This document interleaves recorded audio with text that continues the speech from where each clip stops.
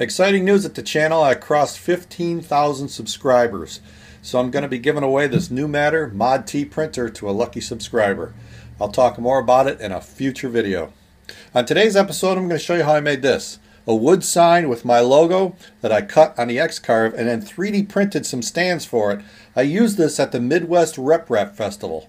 So I'll show you how I made this and some highlights from the festival on today's Filament Friday.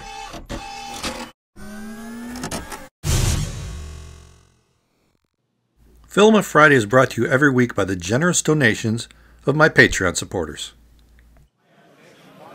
I set up a booth at the 2017 Midwest RepRap Festival in Goshen, Indiana. This is one of the biggest 3D printing conferences, and it happened just this past weekend.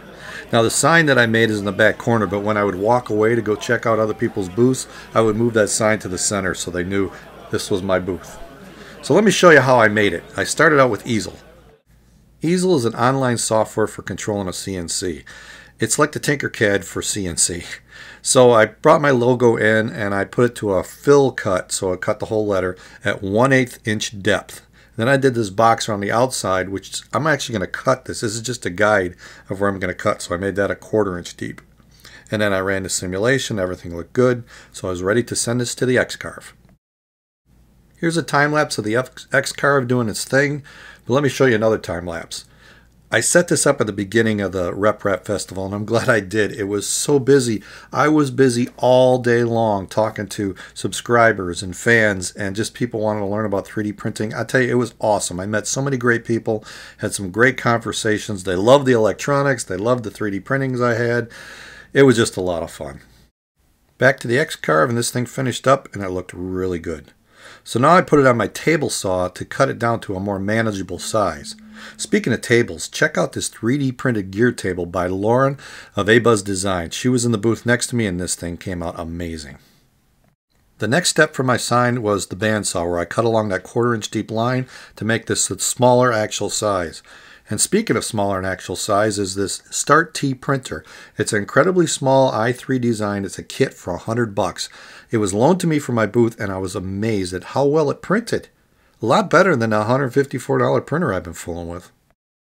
I finished up on the bandsaw and then I wanted to smooth over the edges and make them rounded, so I needed to take this over to my router table. So that's what I did. I routed it out, and then after this I can 3D print the legs. Speaking of 3D printing, back at the RepRap Festival, I ran into my buddy Joel Telling, the 3D printing nerd, and he interviewed me for his channel. I had the spool racer, so Jerry, a.k.a. Barnacles, became our motor and pushed me, and we proceeded to bust every wheel on this thing. It couldn't handle it. But it was fun. The three of us had a riot, and Joel put it up on his channel. I'll put a link to it in the description below. So the sign was done, the edges were smooth, so now I needed to 3D print the stands. I found this generic picture stand by user Lulz Inventor on Thingiverse, but they're too small, so I brought them into Tinkercad. I made a block the same size as my sign and then enlarged these stands so they would fit that block. So that was looking really good. And speaking of enlarged, check out the Part Daddy. This was back at RepRap Festival, the huge printer from CNC'd. It prints these big prints, and what it was printing here was this chair. People were sitting on this all weekend long. Back in Tinkercad, I needed to get one of those stands out of it, so I selected it and then checked the box to only download what was selected and convert it to .stl. Speaking of .stl and woodworking and everything, check out this clock. It's made from scroll saw plans and then 3D printed. This is by Jason Pruce, and he just does some amazing work. I love his work. I loaded the stand into Simplify 3D, and I made a copy of it, so now I have two stands of identical shape and everything. And then I centered them and printed it on my Flashforge Dreamer via the profile at a 0.3 layer height, and I'm going to use a 25% infill. I won't show you the rest. It was just a standard ABS print for me. Everything looked good, and I'll prove that ABS can print without warping. You just need the right printer. So I'll get these printing, and then I'll show you more of the RepRap Festival. Check this guy out. I don't know, this wasn't actually printing, but it was moving all weekend long. It just was cool looking. I wish you could have been actually printing something so I know it worked, but what an amazing little setup. Now, I've often thought about building a really big wooden frame 3D printer, and River City Labs had one there. It was really cool. Jim Carter had this at the Matter Hackers booth. It's a working V8 engine. I used to race stock cars and I built these things. So the detail on this is actually incredible. I could tell by looking at it. And he had it spinning, so the camshaft was moving. And he had metal push rods that the cam was pushing against these rocker arms, which were pushing on the valves, which were on springs. So they actually popped in and out like real valves. Here's a head removed. You can see it. This thing was amazing. Another amazing print was this big Jetliner. I would love to play with that if I was a kid. And this blue color filament was just stunning to look at.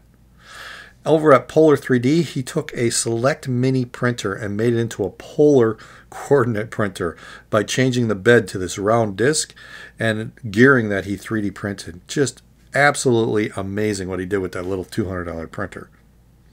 Next to me was the SLA printer from Pio Poly. This is actually a Kickstarter. He brought it out so people could see it. This was in the booth next to me. And then I got to meet Daniel Norrie. He's the creator of the 3D Benchy. That was a thrill. And I hung out with all the YouTubers. We just had a great time. Well, my prints came out, and here they are. Black ABS. You can see all the stats. They came out beautifully. They're not warped. The finish is nice. My Flashforge Dreamer does a great job with ABS.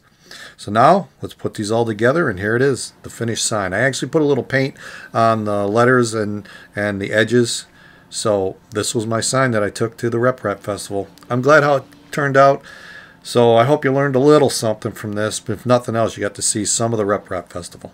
So that's it for this week. This was just a fun, simple little project. I didn't have a lot of time because I was getting ready for the festival. But I used 3D printing and some of my other tools in the shop. So I don't know, I enjoyed it. I hope you did too. So if you like what I'm doing here, check out some of my other videos. And if you want to help support the channel, $1 a month to Patreon helps a lot. But if nothing else, please subscribe. That's it for this week. I'll see you next time on Filament Friday.